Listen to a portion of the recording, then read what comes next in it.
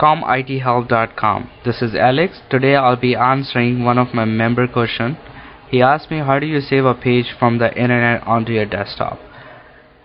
I'm using Google Chrome, and if you're using Internet Explorer, Mozilla, Safari, it's same with every browser. You go to File, Save Page As,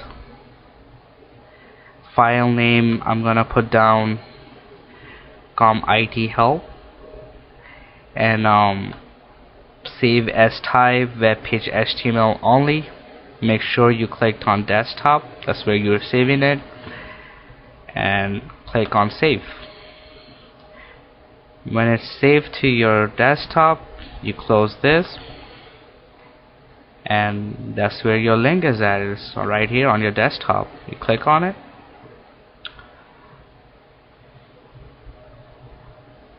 voila. See how simple it was? And I hope I answered your question. Thank you for watching. Bye bye.